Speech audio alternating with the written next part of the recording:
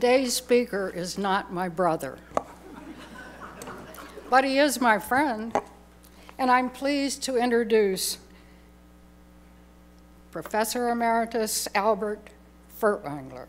If that name sounds familiar, you probably remember that his wife, Ginny Furtwängler, spoke to us spring term. Albert has a BA from Amherst and a PhD from Cornell. He taught at the University of Chicago and Linfield College, but his longest stint was at Mount Allison University in New Brunswick. That's one of the 3 maritime provinces of Canada, and it's about as far from his hometown of Seattle that you can get without stepping into the Atlantic Ocean. There he taught 18th century American and English literature. However, his research focused on the history of the American West and led to 5 books and countless articles examining the explorers, settlers, and indigenous peoples of the American West. Thus, you will not be shocked to know that his subject this morning includes Lewis and Clark. But how they're connected to the Voyager project, we'll just have to wait to listen to his talk. My source tells me that Al has an unusual incubation stage of writing, rather than different from the way we teach our students, which is gather all your information, state your thesis, make the outline, support your arguments, conclude. Only then do you begin writing. Well, I understand that Al goes to a comfortable chair, no laptop or paper in view, and then he just thinks. After many such sessions, he will start to write, or he might go back to that chair and think some more. I don't know how anybody does that with all this stuff hitting your brain that isn't the subject. Al has other talents. He plays the banjo, honing his skills with bi-weekly trips to Portland for lessons. He also collects old, beautiful stamps, but they never go in albums. They go on old, beautiful postcards sent to friends, inviting them to an event, or just saying hello. Ginny and he are besotted with the Wagner Ring Cycle, which they have roamed the world to hear many times. Finally, they subscribe to both Seattle and Portland symphonies, but I suspect they might give away those tickets if the same night Pink Martini is in town. Please welcome Al to the podium.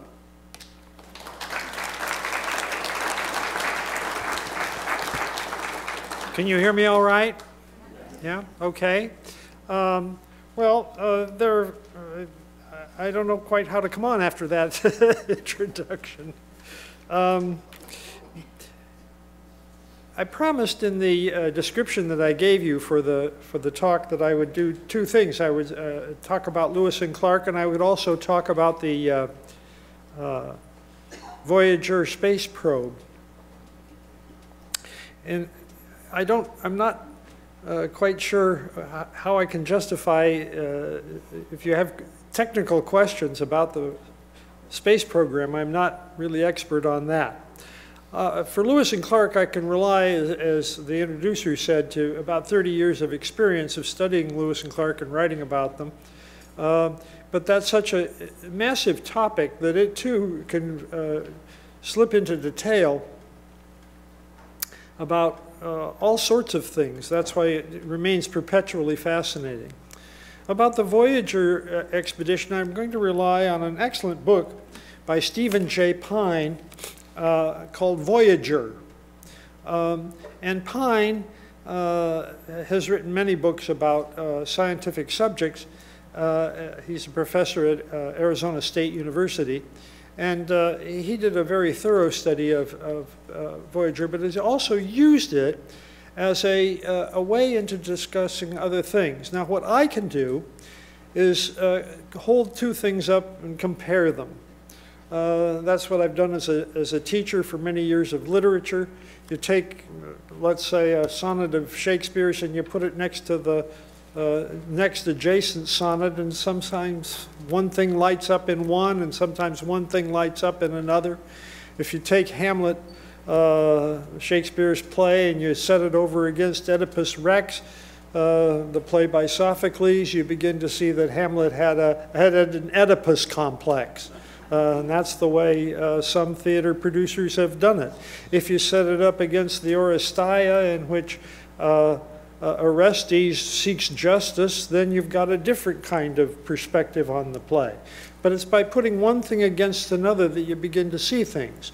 And Pine himself began to look at exploration, the whole idea of exploration, and used the Voyager space probe to look back at what he called 3 great ages of world exploration and beyond.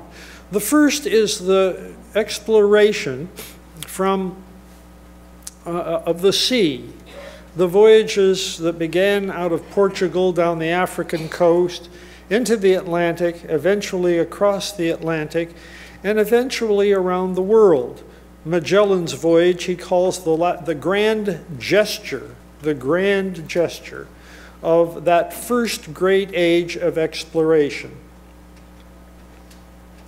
The second great age of exploration, he claims, was the movement across continents, the exploration of the interior of before unknown continents. And this too originates with European explorers and goes into mainly the Americas. And he says the great gesture there was about simultaneous. It happened in 2 prongs.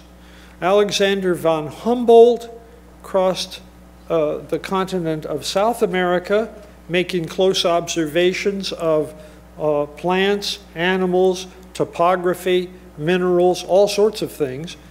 He came back just about the time that Lewis and Clark crossed the American continent, from, in Lewis's case, from sea to sea. So he sees Lewis and Clark, fortunately for my topic, as the second great gesture, the great gesture of the second great age of exploration. The third great age of exploration is the movement into outer space.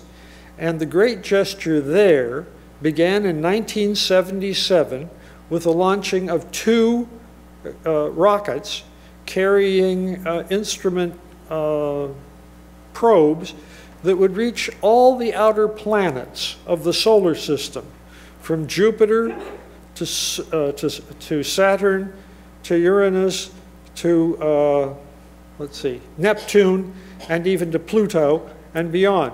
And in fact, the Voyager 1 has now exited the complete solar system. So we've put into really outer space 1 probe in history.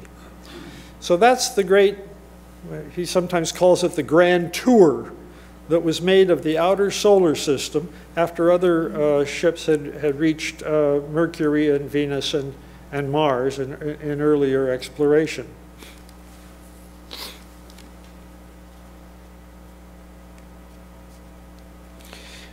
Pine also talks about what motivated and still motivates people to do that kind of exploration.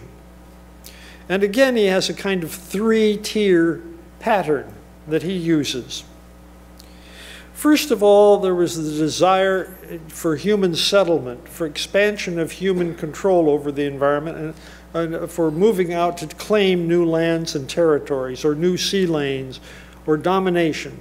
You might say domination over things. It has its military aspect. It has its colonial aspect. You can fill in the blanks on that. The second is the advancement of science, the pure desire to learn, just learn about new plants, new animals, new peoples, new territories. Not just as a tourist, but to bring into the knowledge of the world new things that might illuminate the things we're most familiar with and give us a better control over our understanding of our place in the universe.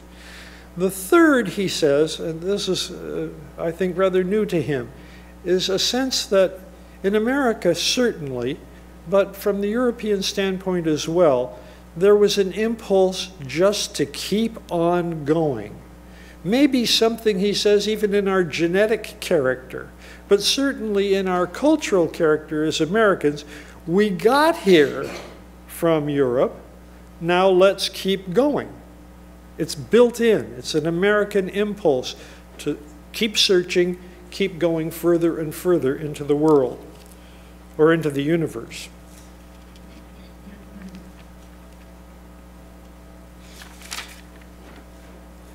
Let's begin.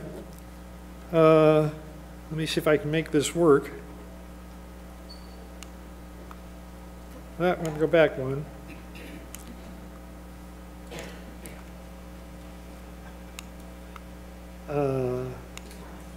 It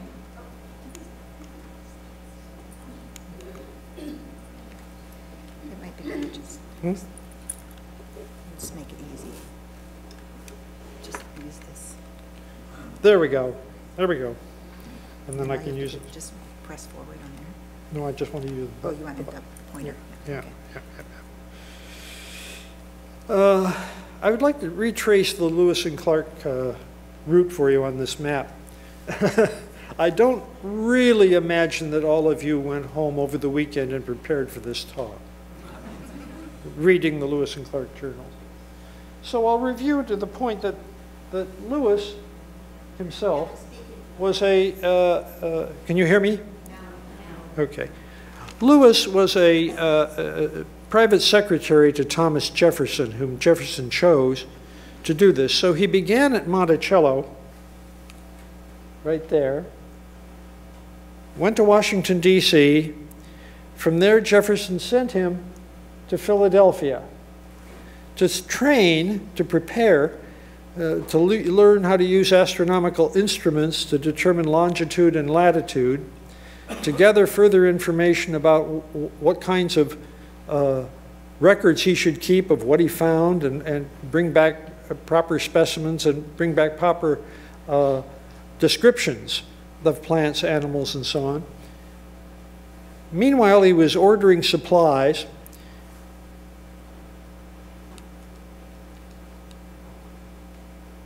From Philadelphia, he went back and across to Pittsburgh.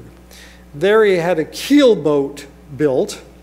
Its delay slowed him up for a time, but he also had a crew for the keelboat, and 2 or 3, there's some ambiguity about that, young men on probation who might come with him.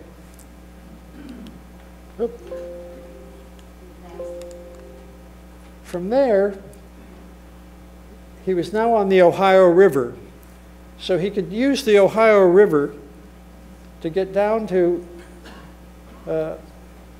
in between here, to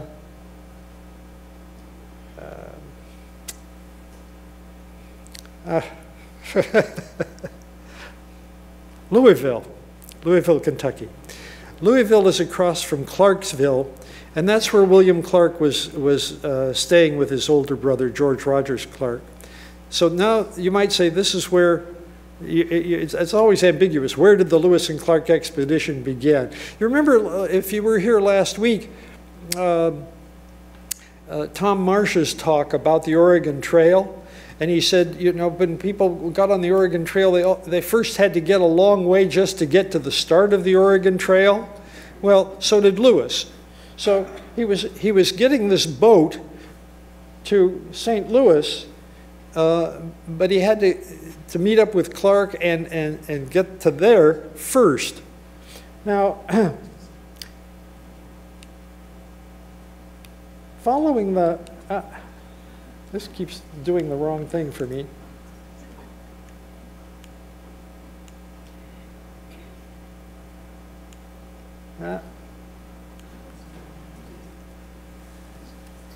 Oh, I should use this other thing for that, I suppose. There we go. You can see this well enough, maybe I don't need to point. Is that going to work okay? Yeah, okay. From St. Louis, from Louisville, William Clark had already picked up 9 young men of Kentucky, as they're often called, who were good woodsmen and military recruits and could be disciplined to do this. So they're starting to build a staff. When he gets down to the intersection of the Ohio River with the Mississippi, he picks up another excellent member of the, as an interpreter and guide, George Druyer. They go on up to St. Louis. Now, as you may recall, Thomas Jefferson had by this point, by a surprise, negotiated the Louisiana Purchase. Louisiana, everything west of the Mississippi, was held by the Spanish. And there were Spanish military officers in St. Louis, and they did not want American military moving into their territory. So until the spring of 1804, Lewis and Clark had to camp on the other side, on the eastern side of the Mississippi River, at what's called Fort Dubois. But that was a good opportunity for them to bring all their recruits together, train them, and begin to observe whether they were fit to go on this trip and really survive the rigors of the travel, and also keep good discipline. It was also a chance for Lewis to go into St. Louis and confer with fur traders who'd gone up the Missouri River quite a distance and see whether he could find out good information about what lay ahead, and also store in the kinds of supplies and trade goods that he would need. From there, in the spring of 1804, they began to move up the river to North Dakota. Now, they pushed against the current. They had waited until the spring to avoid heavy flooding on the Missouri. They got up to the moving upstream. They got to what's now North Dakota in time to camp with the Mandan Indians there, Mandan Indian villages. There were fur traders from the north, from British companies that were there, and they picked up 2 important further members of the expedition. We all know about Sacagawea, who was the wife or woman of Toussaint Charbonneau. Charbonneau was said he was an interpreter and that his wife had lived in that area before, so he could interpret from her to, he could speak with her, he could speak in French to another member of the group, he could then have that translated into English, and sometimes it was a pretty long chain of engagements. Finally, they set off, and here's where the Lewis and Clark deep expedition begins, because no one had yet traversed the Rocky Mountains to the west coast across this part of North America. There had been an earlier expedition further north by a Canadian named Alexander Mackenzie.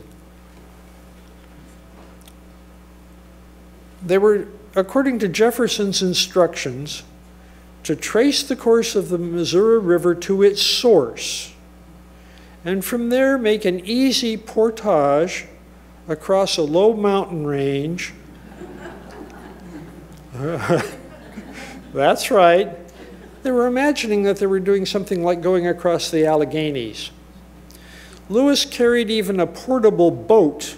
He had this metal frame, this iron framework that he could attach skins to and caulk, and they thought that they would use that and float down the Columbia. Well, as you know, they reached the what we now call the Great Falls of the Missouri, and they spent about a month there just trying to get around the Great Falls and set up some way of going further. When they got to the, as one of the Lewis and Clark experts in the field once put it, they spent considerable time in a stage of the journey called, "Where the hell am I?" But eventually they ran into Sacagawea's people who had horses and had a guide who would take them across the Rockies as winter was setting in. So they made it half-starved to the west side of the Rockies in Idaho, were met there and welcomed by Nez Perce people who helped them along. Eventually they built new canoes, came down the Columbia, went over difficult falls and passages through the Columbia, got to what we now call Astoria, and had the most miserable winter of their lives. Now, I'll stop there and just say they, in the course of doing all this, gathered all sorts of information. It's quite incredible that they picked up not only geographical information, but botanical information, zoological information, mineralogical information. They were Army officers, but they picked up an awful lot of very good exploratory information about this new continent. That was one of their achievements. Another of the achievements is that they came back intact. If you were here at the talk a week ago about all the rigors of the Oregon Trail and how many people perished of disease and of the hardships of that crossing, Lewis and Clark lost only one man, and he seems to have had an internal problem like appendicitis or some other kind of immediate problem that couldn't have been dealt with even back home. That's an incredible feat of discipline and good order that they brought to this expedition. So they came back safely, they brought a wealth of information, and they were the first Americans to inhabit this whole new territory that we think of as the West. They dwelt through a winter in North Dakota, through another winter in Oregon.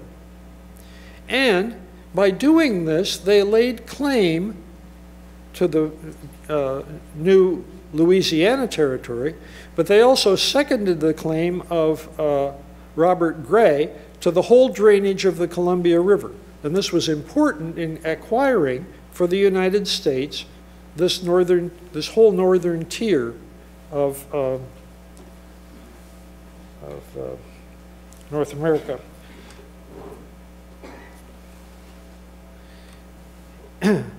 Here is the Voyageur map of where they went. They too had preparatory conditions, just as Lewis and Clark had had, particularly Lewis, to prepare for this. This couldn't have happened probably unless there had been Cold War rivalries between the United States and Russia after Sputnik. That really concentrated the minds of politicians and scientists on getting American rockets as far into space as they could. Along with that was the post-war development of sophisticated rocketry and computers and other kinds of technological equipment that could make an exploration possible. Third, there was public support in the 50s and the early 60s for developing a major kind of what we might call in the terms of William James, a moral equivalent to war. Doing something just as disciplined, just as demanding on people, but in a way that wasn't murderous and violent. So there was this Cold War rivalry which enabled the scientists to petition for money and get it to put this together. And there was also the technological know-how that enabled them to do it. Even so, there was no rocket science, no rocket capacity to really lift off a major rocket and get it way out into outer space. It was just technologically impossible with the kinds of thrust that even Wernher von Braun could put together. But in 1961, a mathematical graduate student working for NASA, or for the Jet Propulsion Laboratory, came up with a discovery. He projected that if you put a ship out into outer space and it went to one of these larger planets and moved around it, the gravitational force of that planet would accelerate the speed of the rocket. It would give it a boost. And if you went to another one, it would give you another boost.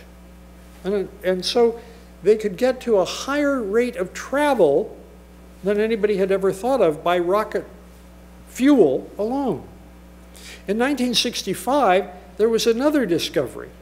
That was that once every 176 years, the planets would be aligned so that you could make one smooth shot and hit each of the outer planets in order.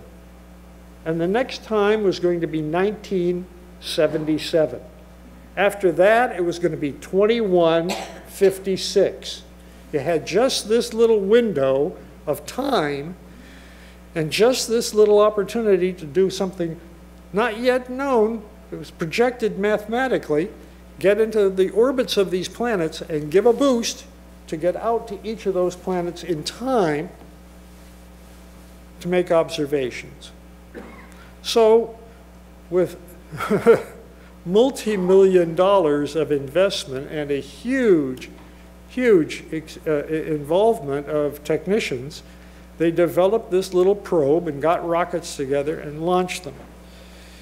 In August and September of 1977, they launched two, Voyager 1 and Voyager 2. Almost 2 years later, they reached Jupiter. 5th of March, 79, and 9th of July, 79. A year later, they reached Saturn. In 86, they reached Uranus. You know, that name is just impossible. You can't say Uranus and you can't say Uranus without, you know, don't teach it in 4th grade. In May of 89, they reached Neptune, or Voyager 1 did, and then moved on. Voyager 2 did, and then moved, both of them have moved now out to the limits of the solar system. What were their accomplishments? Just as Lewis and Clark came back with everyone intact, these two probes proved that you could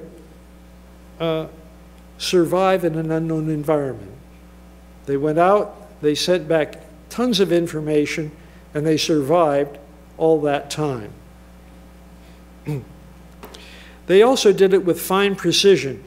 Pine says that there was a 100-kilometer what was it called? Delivery error.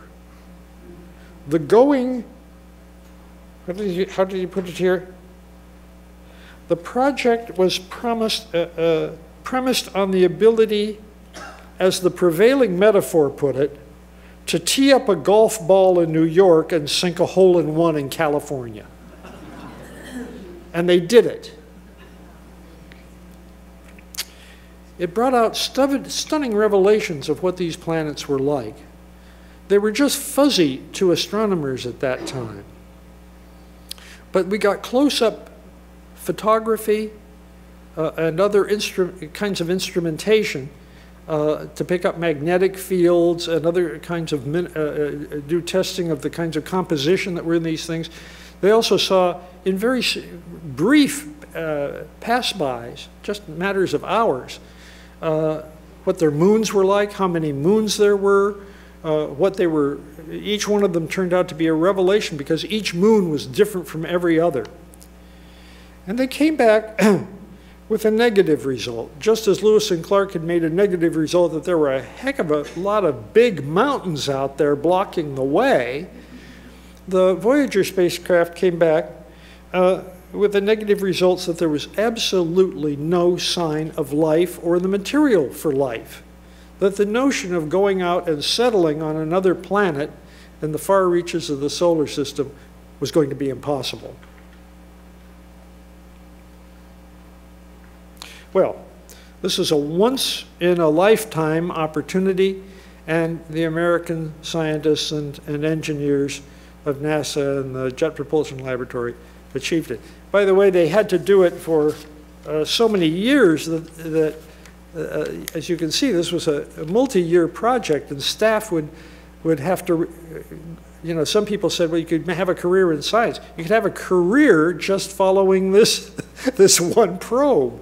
Now, a couple of years ago, the New York Times Magazine had a feature on how the engineers that were still operating this thing were about to retire, and training new people to come into a little office not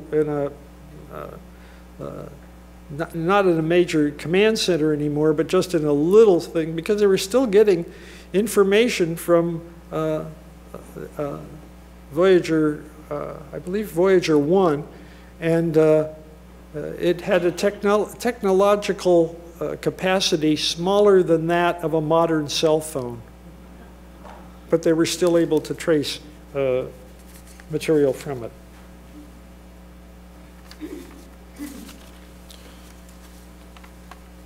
I'll trace a couple of further parallels here.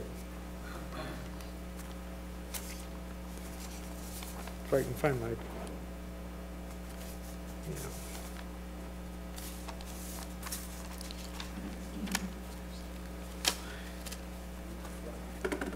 I said a few minutes ago that there was a military or a nationalistic impulse behind explorations in all the stages of discovery. And if you set the first age of discovery against the second age of discovery, and the third age of discovery in that aspect, Captain Cook took along a botanist, a rather famous man, when he went to Australia. He went to the South Seas. On a very tiny ship, he had to have this scientist along with him.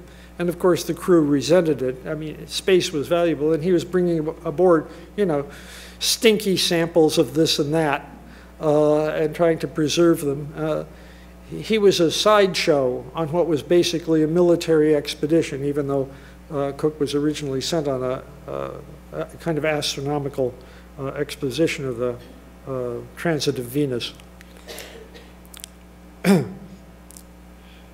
Lewis and Clark embodied the scientific and the military in themselves.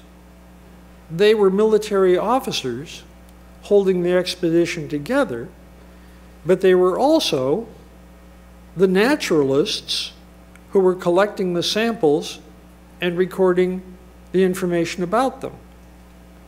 That's a different notion from having a separate botanist, separate naturalist, and a military commander in some kind of rivalry and uncomfortable relation to each other.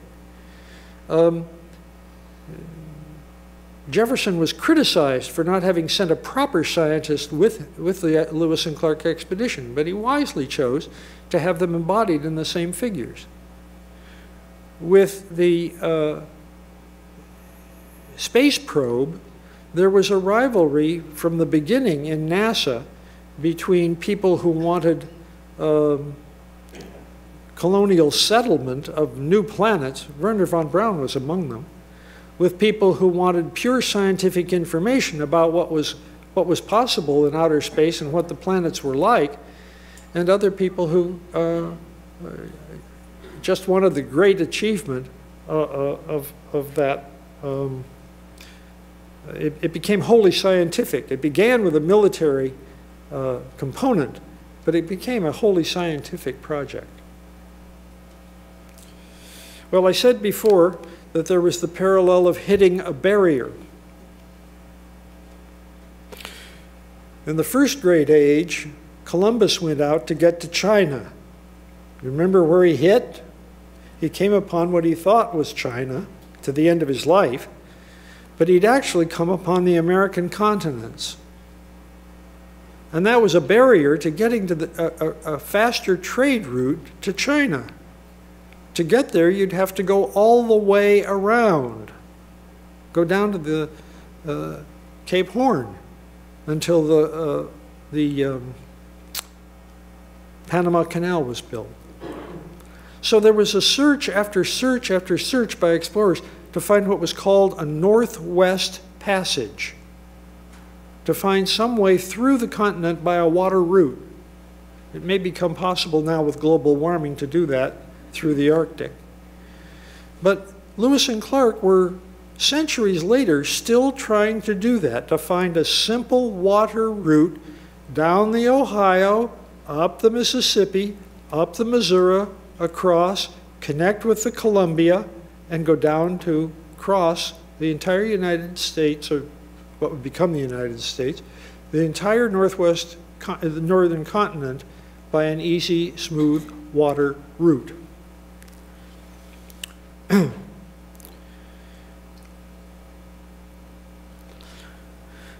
What the Voyager came upon as its great barrier was the fact that this would have to be a once-in-a-lifetime event, maybe a once and never more repeated event, partly because of the scientific principle on which it was built, that this was an acceleration through the whole of the solar system that could only happen once every 176 years, and also by the fact that once it was done, it became clear that there was very little more support for a NASA exploration of this dimension. Much could be done with the Hubble Space Telescope that had been developed in the meantime to look at these planets with similar results.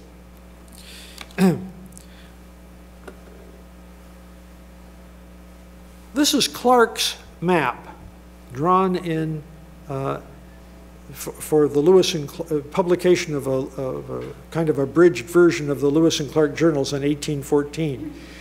He actually kept a large copy of this map in his offices in St. Louis and added to it from time to time as other people came back from the upper Missouri and brought in new details.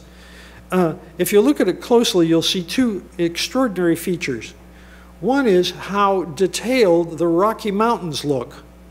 He put in that barrier to show just how much of an obstacle to a simple Northwest Passage the American continent actually presented. The other is rather harder to notice, but if you look over to the far left part of the screen, you'll see that there's a huge river that runs from about where Salt Lake City is and connects with the Columbia. That's the Willamette. And Lewis and Clark thought that that would be another great drainage that would provide wealth, and they were thinking of wealth in terms of fur trapping, great wealth to the Americas if you could get ships around to pick up the furs from there and go directly to China. All three of these, both of these great explorations depended in great part on chance. on good luck, on recovering from setbacks. There's a wonderful passage about discovery, scientific discovery of all kinds, by Louis Pasteur. I want to quote it accurately. In the field of observation, chance favors the mind that is prepared. In the field of observation, chance favors the mind that is prepared, or in short terms, chance favors the prepared mind. You had to have some kinds of deep preparation to notice the little quirk or to accommodate yourself to the little quirk that presents itself. Lewis and Clark had that kind of resilience to say, okay, we've reached the Great Falls. They are great and they are falls. We can't go up them. We've got to go around them. But Lewis also had, here's just one example. He took an observation of them and wrote back, knowing that his first audience would be Thomas Jefferson. Here are the most magnificent, spectacular scenery, except for perhaps one other, or one or two others in the American continent. He knew that Jefferson had already written about Niagara Falls, and he knew that Jefferson considered the Natural Arch in Virginia to be one of the most spectacular pieces of American scenery, as indeed they were celebrated on maps and drawings and paintings of the period. So he's saying, we've got an obstacle here, let's make an advantage of it. We've got, Yellowstone Park may come out of that same kind of impulse. But there were further larger dimensions of fortuitous circumstances blending into each other in both the Lewis and Clark and the Voyager projects. In the Lewis and Clark project, you had, first of all, the mind of Thomas Jefferson. Before Lewis and Clark set out to do a thorough study of the American continent west of the Mississippi, Jefferson had written his one book, Notes on the State of Virginia. And by Virginia, which was the largest state and the most central of the original 13, he also meant America.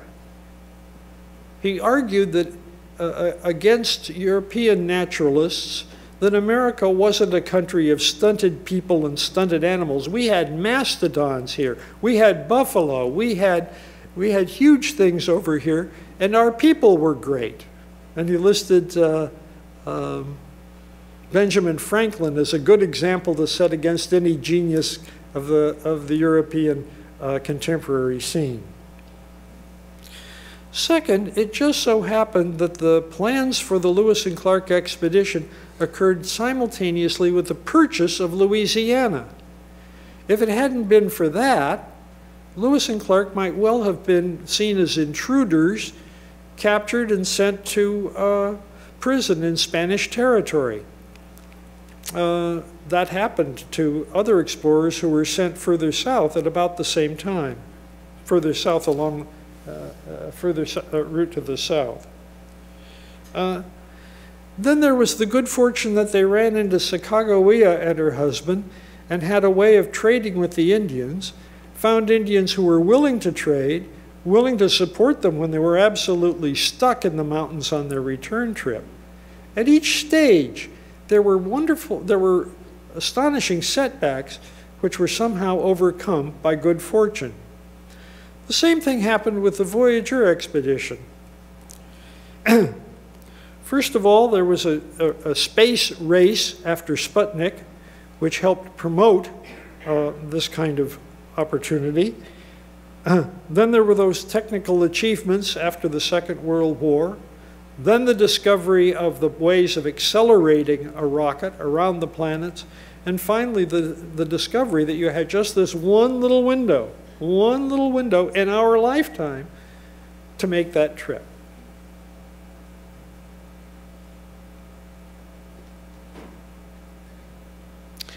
The final point I'll make, and then I'll take a few questions, is this.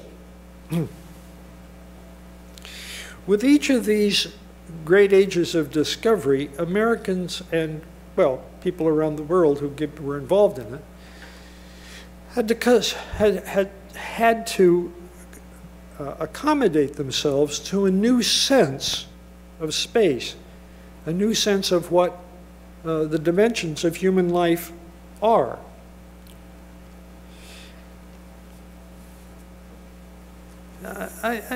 This is not something that Pine develops. It's a kind of reflection I've made on my own, and I'm going to go into further reflections of my own in the second hour.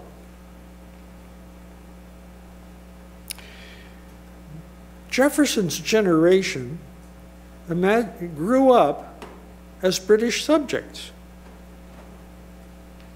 He thought of himself as British until the American Revolution came along. But after the Revolution, he was part of a small country. He was part of Virginia. Then Jefferson's country, Virginia, by acts of confederation, became a larger country, but still extended mainly along the Atlantic seaboard. Beyond the Alleghenies, the British had declared was Indian territory into perpetuity. Well, you know what happened about that. People began to move across the Alleghenies and settle there and develop that part of the world. Their sense of America extended to the Mississippi River. And to be an American was to live in that much larger country, surrounded by Spain to the west and the south, by French holdings in the Caribbean, and by Great Britain to the north. With the Louisiana Purchase and the exploration of Lewis and Clark, the country of America reached from coast to coast. Not necessarily as far south as California, that happened later.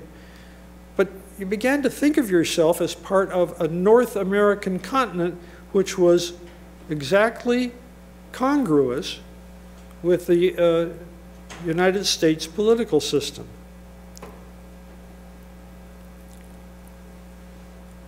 In the parallel case of the Voyager space probe, we've begun to think of ourselves in a new light. We've been not just as earthbound or even bound by travels to the moon. We've now sent a piece of ourselves, a little piece of our technology, beyond the solar system.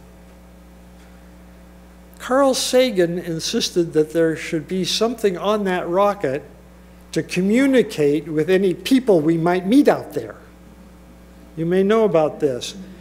He had a record, a golden 16.5 RPM phonograph record placed on the rocket, on the Voyager instrument part of it, so that if anybody encountered it, there were kinds of instructions about how to drop the needle and make it turn. And it would pick up sounds of the 20th century planet Earth, from, I think it's Bach to, I'm not sure what, but sounds of birds, sounds of animals, voices in various languages, in case we got there. But a little bit of us from America is still out there in outer space. Okay, that's about enough for now. Let's take a few questions if you'd like to.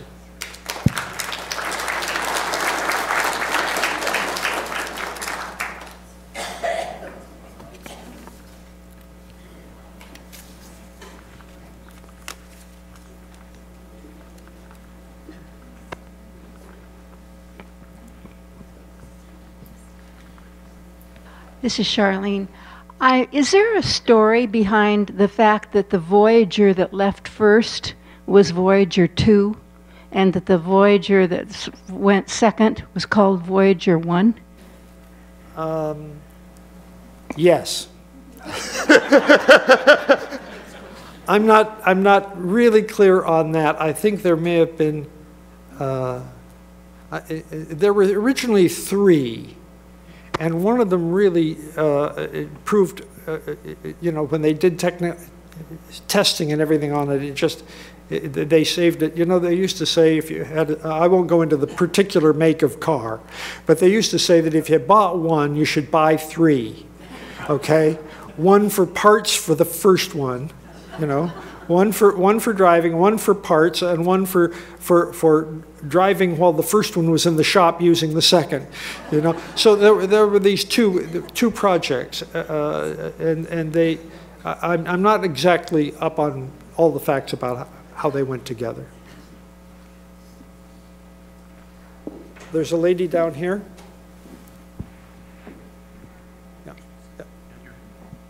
Okay. Okay, I'm next, right here. Okay. I'd like to sort of compare these in my question, these 2 thoughts. When we crossed Lewis and Clark and others, there were people here already, and we just sort of trounced over them and did our own thing and kind of wiped out those people. And then when we go into space, we're biologically from Earth. And when we go, if we do find life, it's going to be probably hostile to us. And our biology may not match their evolved biology. And what do you think of those 2 ideas? They're big ideas.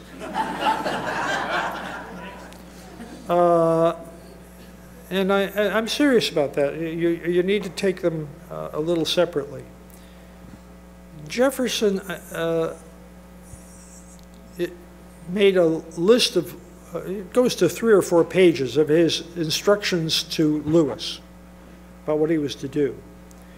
And he was curious to know about Indians. The encounter was not hostile. He was very explicit about this. Learn what you can about their ways. Take inventories of their languages. We've lost those. There were printed forms on which to take down particular information about Indian languages. And I have it somewhere here in my notes, maybe it was for the second hour. Do not endanger yourselves, but treat the Indians with courtesy and respect as far as the circumstances of the case will allow. If they're hostile to you, you know, you've got to go on through. But it's more important to get you back safe than to have you make a conquest and lose your men in the process. They took a group of about 31 armed soldiers through this, up the Missouri and across. And they wouldn't have survived if they hadn't. They did run into difficulties. That's true. But there was an impulse behind Jefferson's thinking, let's learn about them rather than dominate them. And the expectation was that this would remain Indian territory, that you wanted to have friendly intercourse with the Indians to enable passage to keep up an open commercial channel to the west, not for settlement. That wasn't the plan. Now, the second part of your question is, what if we meet little green men in outer space? And they're very different from us. They're a different kind of life form. They may not be able to communicate in anything like our languages. Just in the last couple of days, there was an article in one of the newspapers about how NASA officials are concerned in the latest attempts to go to Mars that they could find life, and it could be terribly shocking to the American conception of space if we find life on Mars. What would life be like? Would it have the same kind of meaning? Well, that's complicated by what we really mean by life. We think of it as, you know, lots of science fiction movies have it as meeting characters much like ourselves at similar stages of development, speaking languages, having a technology, and so on. It could be more like viruses. That's a form of life. Or it could be strange animals which have a different kind of DNA, or something inscrutable that doesn't seem to be mineral, doesn't seem to be use photosynthesis or oxygen, but in some ways is self-replicating and at a different stage of evolution than anything we've ever thought about. So it's complicated to even imagine sometimes what such an encounter would involve. Hi, this is Gwen Ellen. I'm curious, I know Jefferson traveled east to France enough. Do you know Jefferson traveled to France? Yes. Do you know how far west into what's the United States now, how far west he ever traveled? Not far. Not far. No, he did not cross the Alleghenies.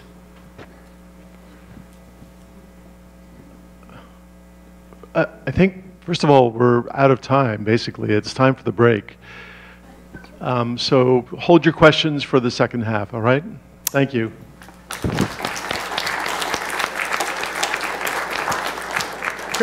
Could I add just one more thing?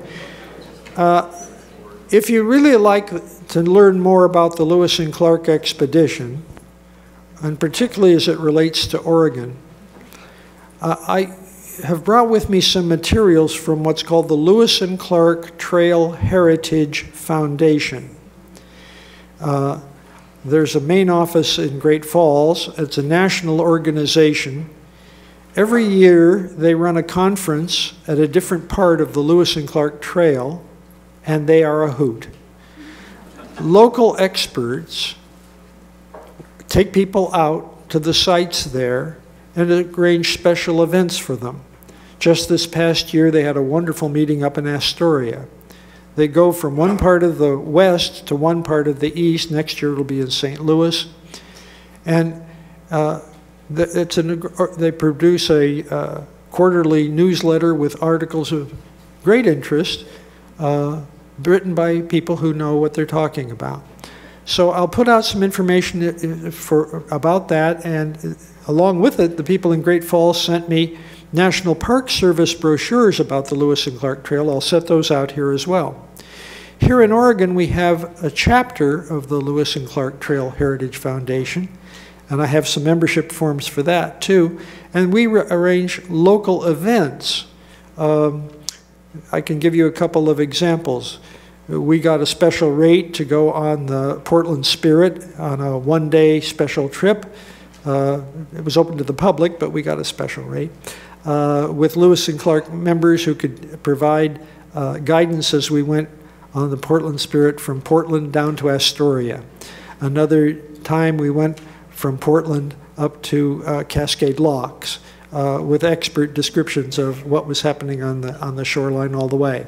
A few months ago, we got a backstage tour of the holdings of the Oregon Historical Society in their secret, hidden, not to be disclosed location of all their main warehouse. It's events like that, and sometimes they're just an annual dinner or things like that in which you have another expert speaker. So I'll put these materials out here on the steps. What I tried to do in the first hour was largely expository, giving you the sense of what happened in Lewis and Clark and what happened in the Voyager space probe, and that's maybe as technical as I can get. That's the limitations of my information about those for now. What we'll do in the second hour is deal with what I used to tell my classes they were really getting, some Furtwänglerology. These are some reflections that I've had, and that this talk has given me an opportunity to kind of put in better order.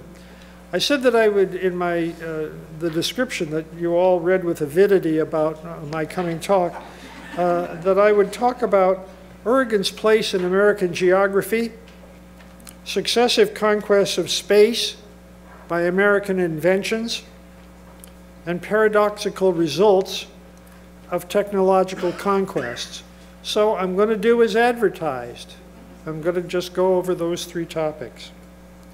I put up again a map and I won't lean into it, I'll keep near the microphone, trusting that you will follow where I go, to suggest how Oregon has a very peculiar relation to the Lewis and Clark expedition. It's very large out here. As you know, there are Lewis and Clark signposts along the Columbia and along other parts of Oregon and Washington to point out that these were our pioneers. These were the great founders, in a way, of what we think of as the Pacific Northwest. If you go to other places along the route to retrace the whole step, that's why I put up the map, you'll see that the Lewis and Clark are memorialized, but always with something else at hand. In the west entrance of Monticello, there are relics of the Lewis and Clark expedition, antlers and things like that they brought back, that Lewis brought back. But of course, Monticello has a whole lot of other history to it, and it's in a nest of famous homes of American presidents.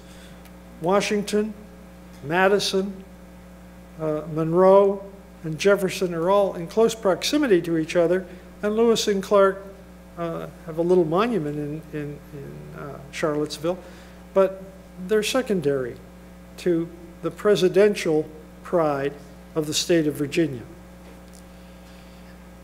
If you go to Philadelphia, Lewis and Clark each have portraits hanging in Independence Hall.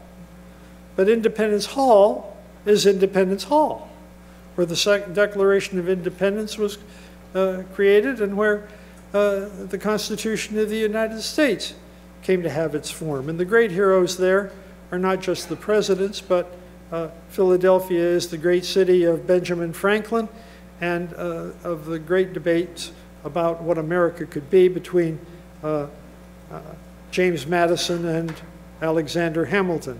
I believe there's been a recent play about him. If you move across to St. Louis, there's the Gateway Arch and a national park development there with a wonderful exhibit of Lewis and Clark and Lewis and Clark artifacts. But St. Louis is also the gateway to the entire West, and it is a port on the Mississippi, not on the Missouri. It's on the great north-south axis of Middle America. I had this brought home to me a few years ago when I made a trip across the country and stopped in St. Louis and started to look for Lewis and Clark sites. And I went out to St. Charles, and you can still see the Missouri River there in somewhat of a pristine state. And I looked across at this river and tried to imagine Lewis and Clark right there. But at the edge of my sight, there was a movie company. And I wondered, what are they doing down on a wharf? Well, they were about to film Huckleberry Finn. This is Mark Twain country. If you move further west,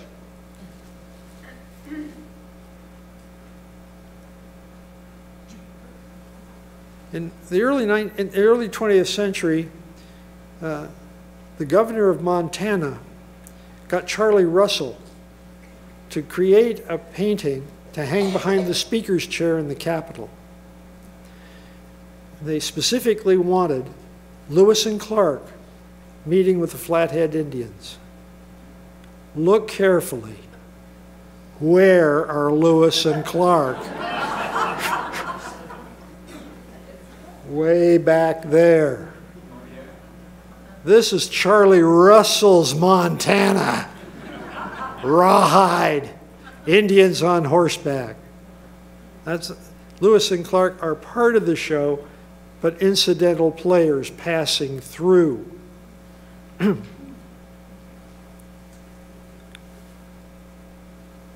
Here we are in Oregon's capital. Lewis and Clark at the Falls of the Columbia meeting with Indians who were shrewd capitalists, who were drying salmon, who were building wonderful canoes, who were a new civilization, and didn't want to trade their goods for less than they could get for them. Lewis and Clark feature big here. There, if you go into the Capitol Rotunda, you know that there are 4 great panels there. Robert Gray, aboard his ship, the Columbia Rita Viva, that gave the river its name. Lewis and Clark, who came overland. Let me think. The missionaries who came to Fort Vancouver, and then the pioneers who came over the Oregon Trail. But these are the figures who gave us the state of Oregon. And there's much more in Oregon. You know, in the seal of the Oregon Historical Society is the Jefferson Peace Medal that Lewis and Clark carried and gave to designated chiefs as a token of their having visited here and having made good relations with the Indians.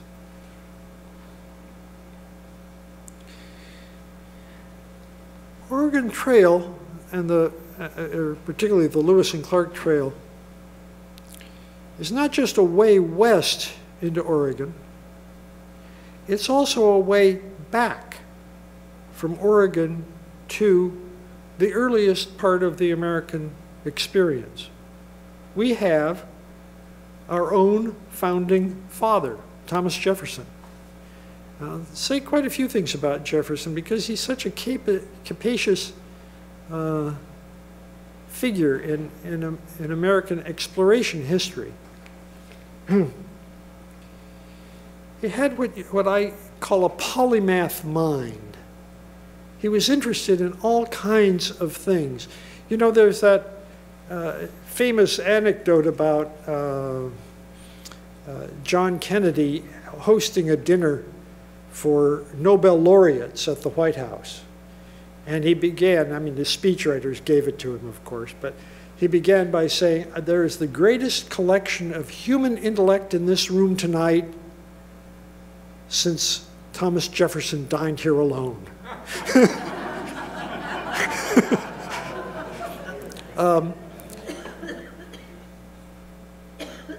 He was interested, he kept close observations of nature and of meteorological and other phenomena. He explored his own state. He kept statistics about crops. He was interested in new discoveries. He read widely. He was one of the best informed people about the actual depths of what could be known about the American continent. He collected maps. And so he was a figure who could see not just into the past, but into the future of what America might be.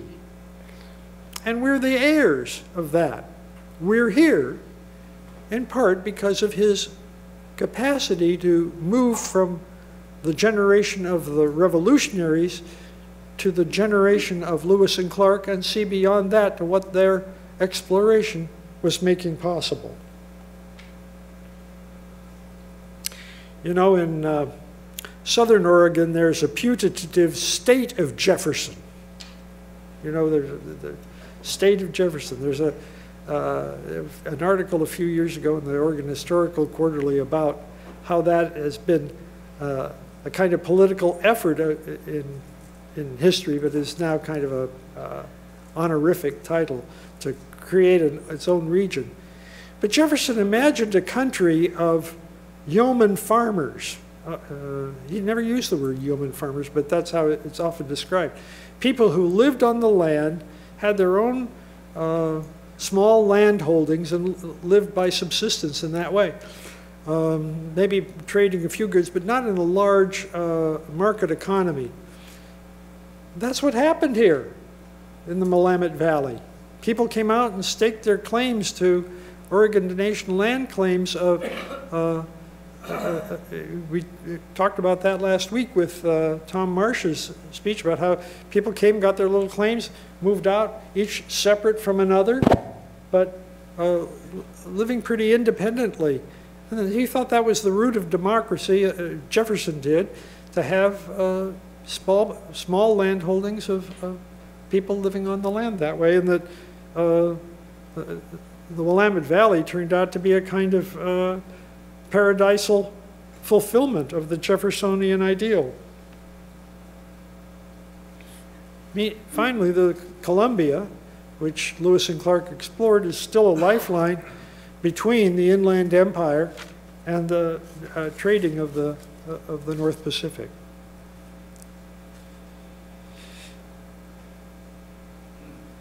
Now, the whole history of America can be traced through interrelated geographic and technological developments. If you think about it, each step of American history has in some ways been an attempt to overcome the vastness and the barriers of the American continent.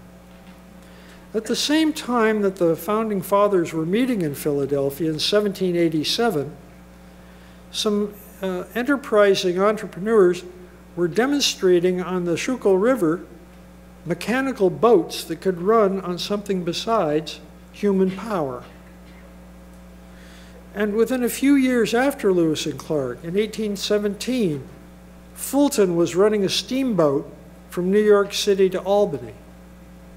Within a few years after that, there were steamboats on the Ohio from let me see here, from Louisville to New Orleans and back. Stephen Long's expedition to the Rocky Mountains up the Platte took place in 1819 on a steamboat. By the end of the Madison administration, right after Jefferson's, the historian Henry Adams said Americans had found a new invention. I'll give you his exact words. By 1817, besides clearing away every obstacle to the occupation and development of their continent, as far as the Mississippi River, the American people had created the steamboat, the most efficient instrument yet conceived for developing such a country. The continent lay before them like an uncovered ore bed. Moving up, not just exploring, but taking a new technology to that exploration, using rivers to unfold the riches of the entire continent. Now, of course, rivers are chancy things. They flood. They have falls. They have snags. I once, when doing some research on Mark Twain's life in the Mississippi, in which he talks about being a river pilot on the Mississippi in his early years, most of those steamboats on the Mississippi blew up. There was the hazard of the technology itself for getting up the rivers. So American inventiveness moved a different way. It laid down rail lines. Rail lines didn't have that problem. They often followed a river route to keep it rather level, but even so, they could overcome barriers. In 1853, an explorer came west. He was a retired military officer, freshly retired, West Point graduate, military engineer. He was to be the new governor of Washington Territory, the chief of the Northern Railroad Exploration Party to find a route for a railroad across the northern tier, and the superintendent of Indian Affairs for Washington Territory. His name is Isaac I. Stevens, first governor of Washington. Doesn't that sound familiar? Military, explorer, engaging with the Indians, he understood himself to be walking exactly in the footsteps of Lewis and Clark. But by 1869, there was a transcontinental railroad. What works into that history is another thread that you might want to ponder. Stevens was exploring a northern route to the Pacific. He was reporting to Jefferson Davis, who wanted a southern route to the Pacific, along the edges of Mexican holdings, Spanish holdings, Mexican holdings, to reach California. Why? Because he wanted to make slavery come west. Northern people wanted slavery excluded from the West, and thereby hangs a very bitter tale. The West, once explored, was the whole point of controversy. If you think about the rivalries between the North and the South, who was going to have dominance over that? Slave states or free states? America is free, America is holding on to slaves.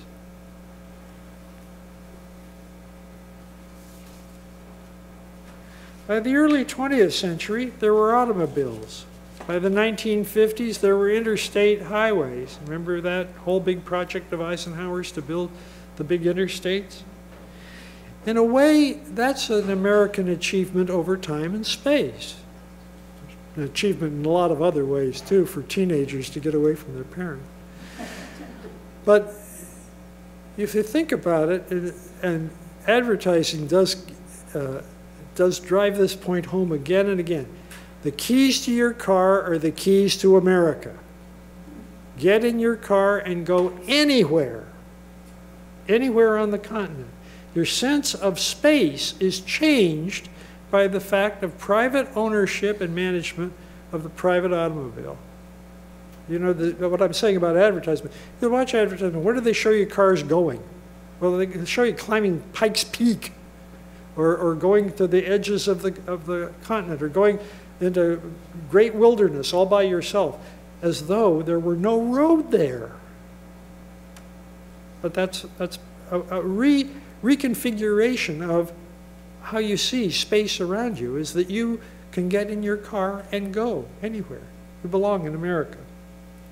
Finally, with aircraft, we can go right over the mountains, right above them. You know, that's I went back to my high school, was my high school paper, something about, yes, there was a clipping that I had from the front page of a Seattle Times about the time that I was graduating for high school. I can't remember the exact reason for that, but it was introducing direct flights from Seattle to New York. That was a novelty in 1960, that we could do that. Again, changed your sense that you didn't have to hop from here to hop to there to hop to somewhere else to get where you wanted to go.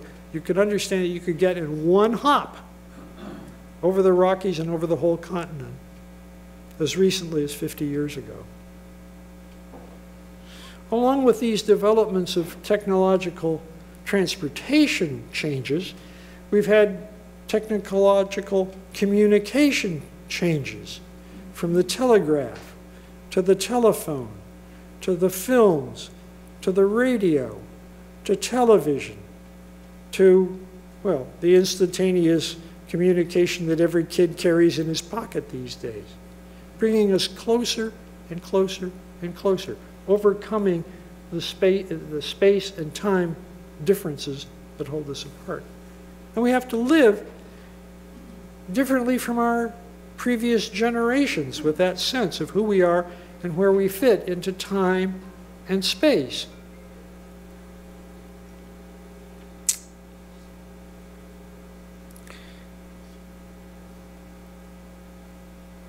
The Voyager projects could send back their signals, but they could only do that at the speed of light, which meant that in some cases the signal from billions of miles away could not get here for hours or even the delay of a day. They had to be almost semi-autonomous because sometimes the instructions that were coming from the Earth would take that long to get back as a reply. But that's nothing like Jefferson giving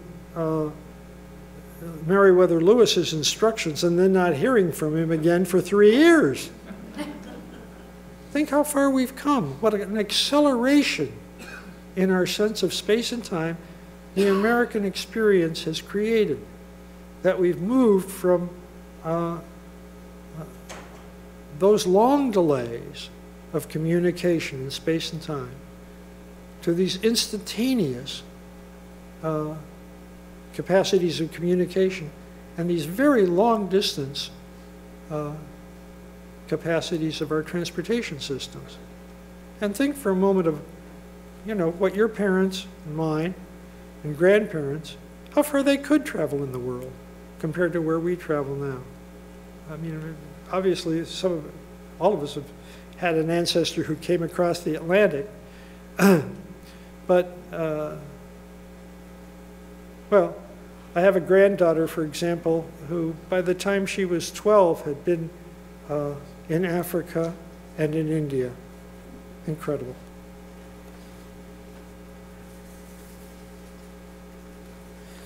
The third point I wanted to make was about the paradoxical results of these technological conquests of space and time.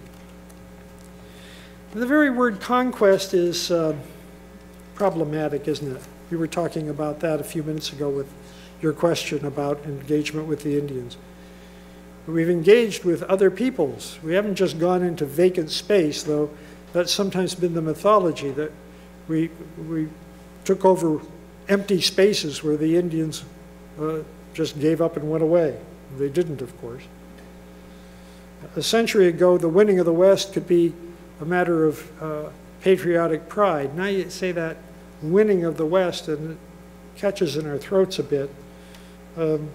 We know that native peoples have been cruelly displaced and savaged by effort to dominate new territory.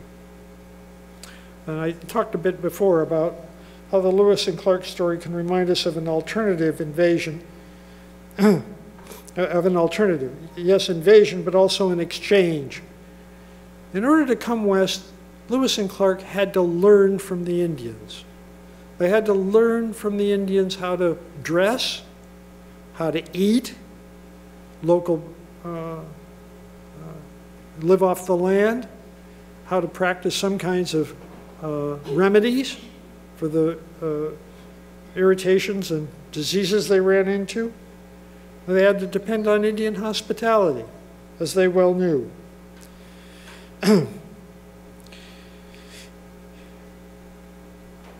In return, Lewis and Clark had to promise that they would live, that the Indians would live better than they had under Spanish domination, or under French domination, or under the rival explorations of the British from the north. And here's another important lesson we've learned by studying Lewis and Clark and this whole project of domination over the West. Excuse me. It is that you don't look at Indians as one, in just a snapshot. There's a way that we've romanticized Indians. Well, let me go to the, let me go back a step. There's a good example of it. But that's a snapshot of Indians on horseback. Horses came because of exploration.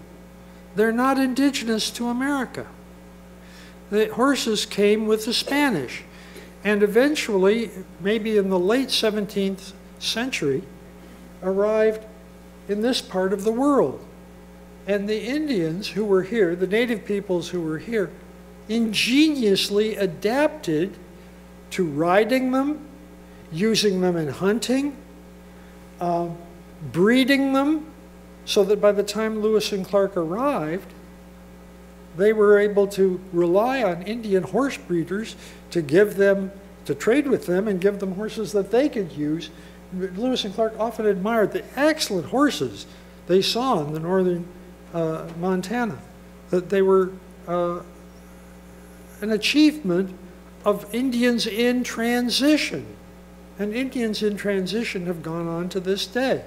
They've adapted brilliantly, in many cases, to the invasion of people from another culture. Nevertheless,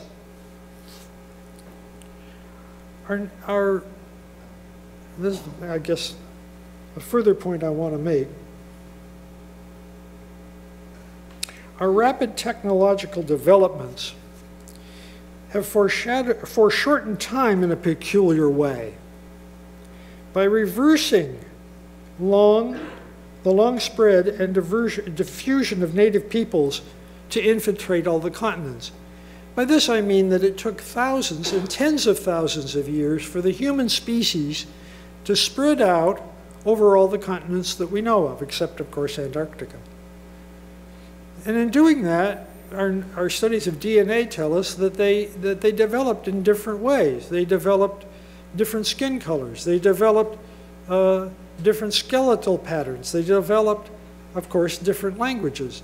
And by the end of, say, the 16th century, there were peoples who were living far removed from each other who could not conceive of each other, could not understand how very different they were. Anthropologists have still run into, in the 19th and 20th centuries, people that seem to them very strange. But with the technological developments that we've had, we're now bringing all those together, sometimes with violence, sometimes right up close with invasions coming the other way. Not just going out to dominate, but having people from the far reaches of the world return to the main metropolises of what we call the civilized world. And we're now living cheek by jowl with people who have come from Africa, from the Caribbean, from Asia, from South America, from all over the world, who are mingling together after thousands and thousands of years of separation. That's a jolt.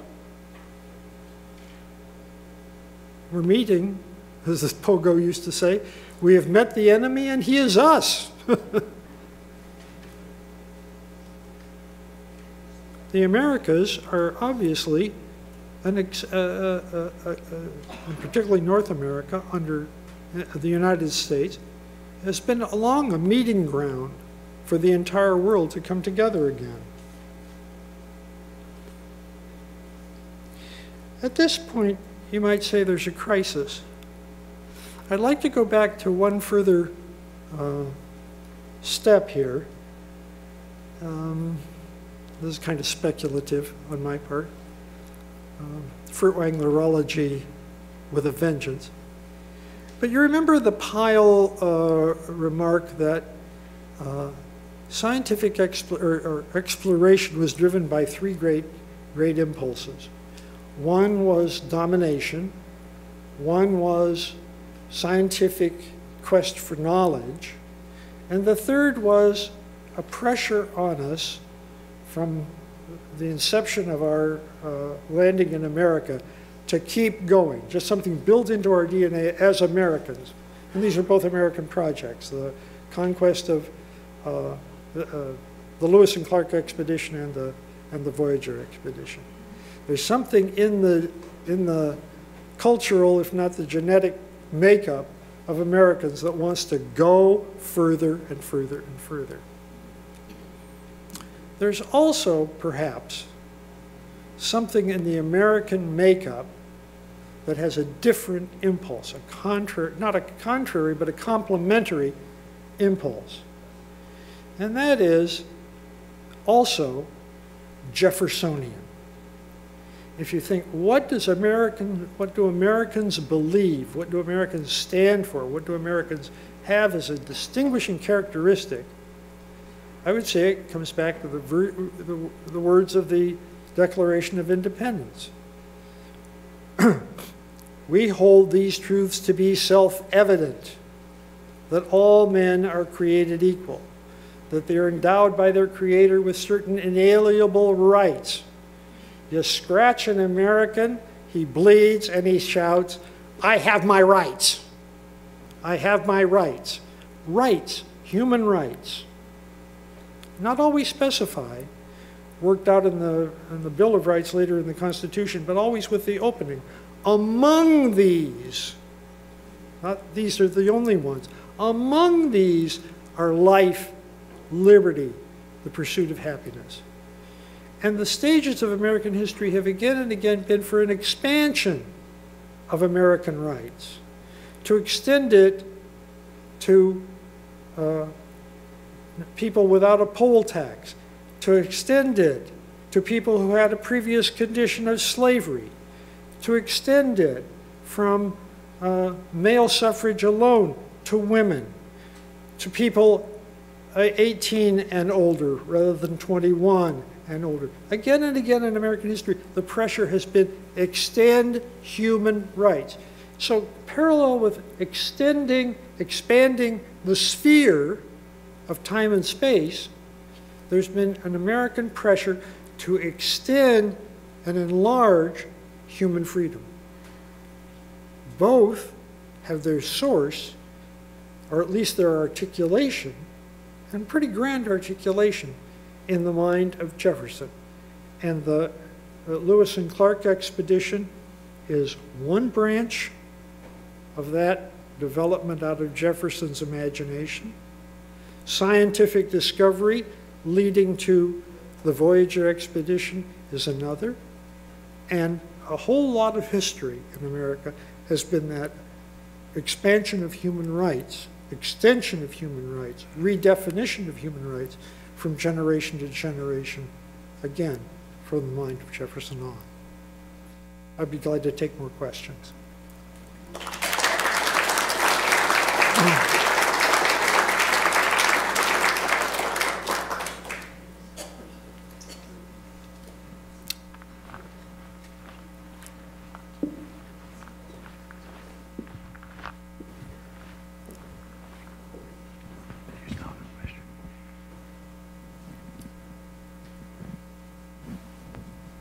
I think my question isn't as germane in the second half of your lecture, but you're saying the Jeffersonian belief that Americans are bigger and can expand and are better and growing, and the motivation to expand.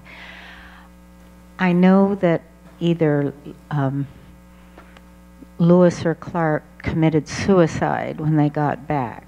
Could you address that and why? Was it Lewis who went back to Washington?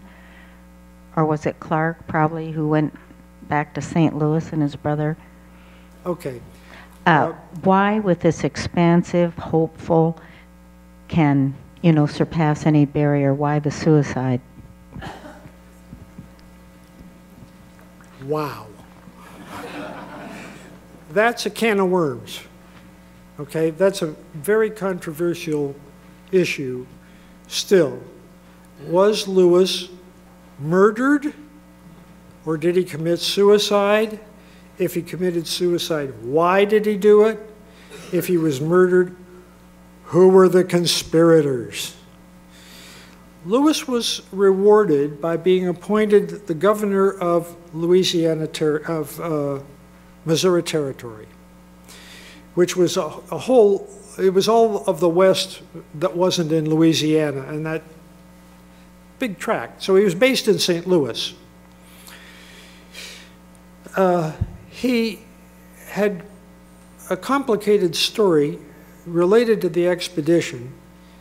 He had brought back with him on his return trip a chief from the Mandan area to go to Washington, D.C. and meet the president. And he conducted him back. Then he tried to get him back to his own people, and they were stymied. They were blocked by Sioux Indians further up the Missouri. And he had to go to a great deal of trouble and expenditure to get him back safely. But his warrants, Lewis's warrants to pay for that, were not being honored by the Treasury Department. Jefferson had gone out of office, Madison had come in, there were new people there. He had political enemies in his own administration in his territory. So he was heading back to Washington to present his case. That sounds very purposeful. Not like a man who's deranged, not like a man who doesn't know what he's doing.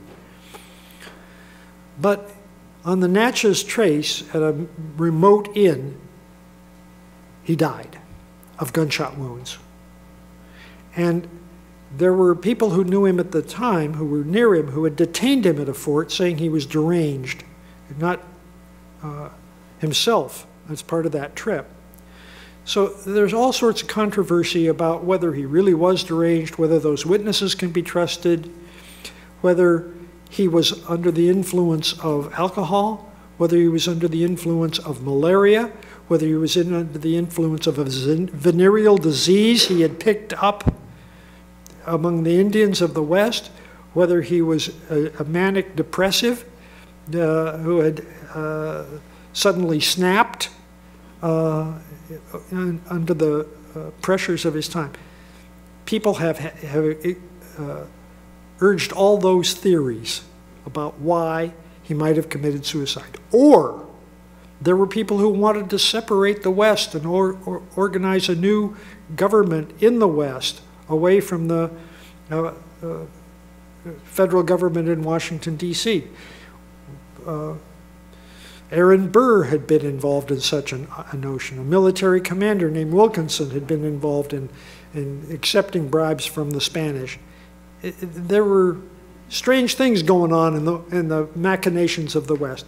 Was somebody out to kill Lewis and make a first step toward some kind of conspiratorial development? We don't know. But it goes back and forth because Lewis, to many, represents a hero. Why should such a good man die young? The future was before him.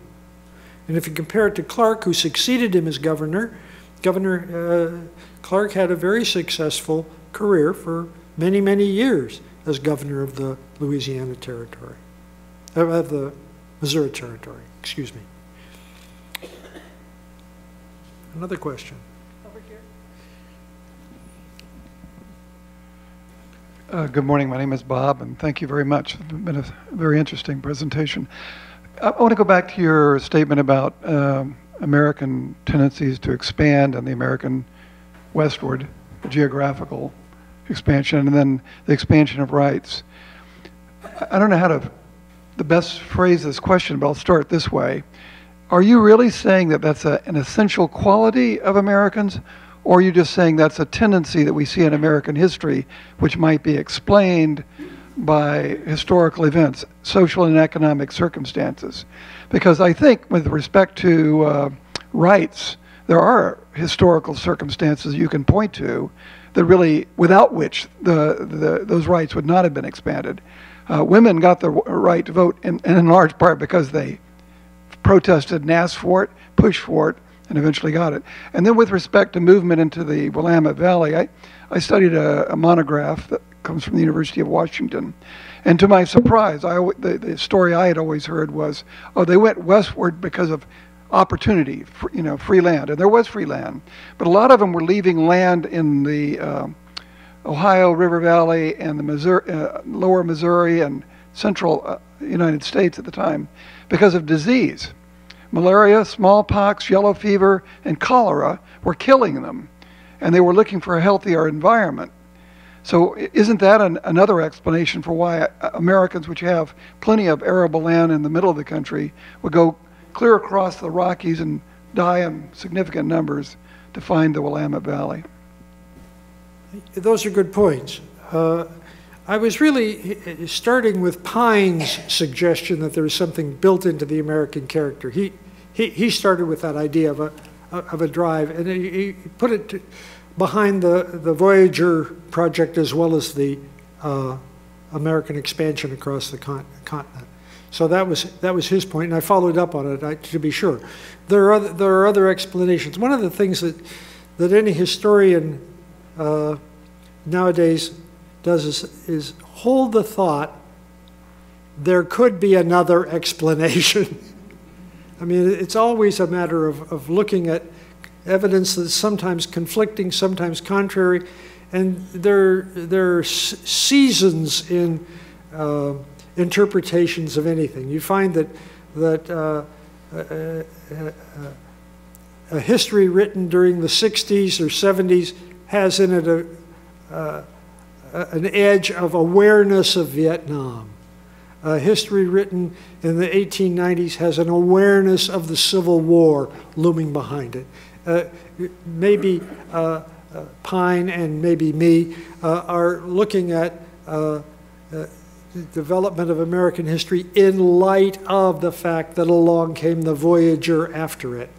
And we're trying to find a common thread, and you can warp your interpretation as a result of that. That's a good point. Al, this is Jim. I'm still trying to get in my head the kind of instructions they might have left for that little 16.5 RPM disc. I'm thinking I can't get IKEA out of my head. Did they have little IKEA type illustrations, do you think? Or I'm sorry, Jim, I couldn't quite hear you clearly. Because I'm not very clear. You're talking about Lewis and Clark? No, I'm jumping to space exploration, to the first half, I'm sorry to say. Although I have plenty of thoughts about equality and whether it's a typical American quality. I think every country uses that to keep their people in tow, more or less. And also the word equality has different meanings. If I think of égalité or the Russian concept of it, I remember one time when I was a student in the Soviet Union, people would tell me, these are babushkas, older people, why do you stay? I'd ask them, and they said, because here we're free. And they meant it. They weren't using propaganda. They truly thought that in their country they were free. And in America, it was a very dangerous country, again, because of the propaganda that they got. Right. Well, you don't confuse two things, freedom and equality. Those are different things. There's a strain in American history all along to reconcile them. Some people say that, you know, the emphasis really must be on freedom, that universal equality is an impossible pipe dream, and that trying to extend equality to everyone is a way of limiting some people's freedom for the benefit of others, really, at base. There are others who stress the point that, no, you can't really have freedom until you have a recognition of some essential equality in human beings, certainly equality before the law. So there's that. Then the second thing is, well, where does the notion come from that you extol freedom or equality?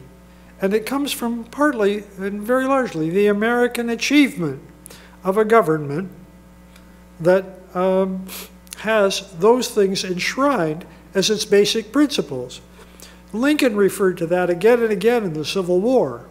He came, you know, in the terms of the Gettysburg Address, testing whether that nation or any nation so conceived and so dedicated can long endure.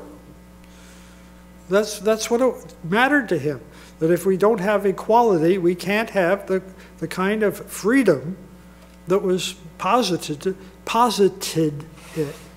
what's the word I want? Promoted by the founders in the Declaration. He came back to that again and again.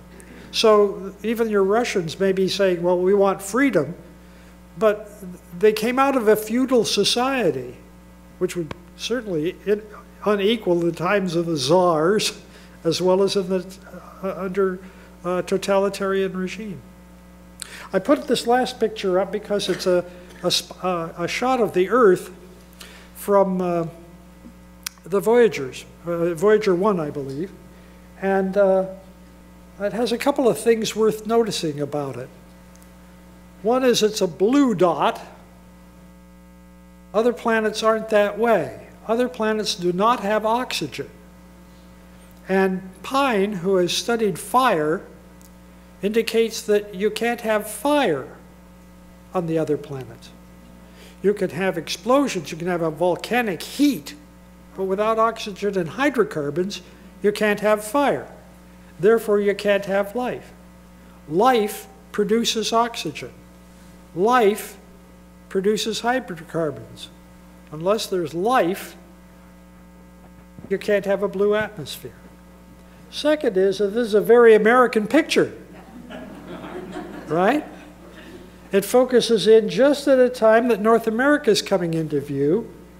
There's a very cloudy northwest. How about that for a Lewis and Clark? And if you also think about it,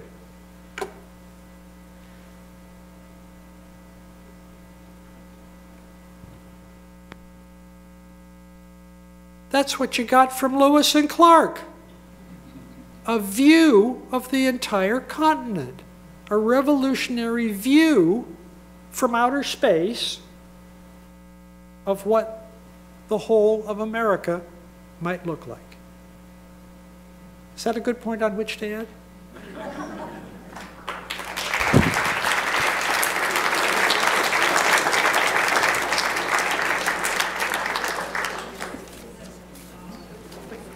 Thank you so much for that lesson in American history, but also in making us think about American history. Please.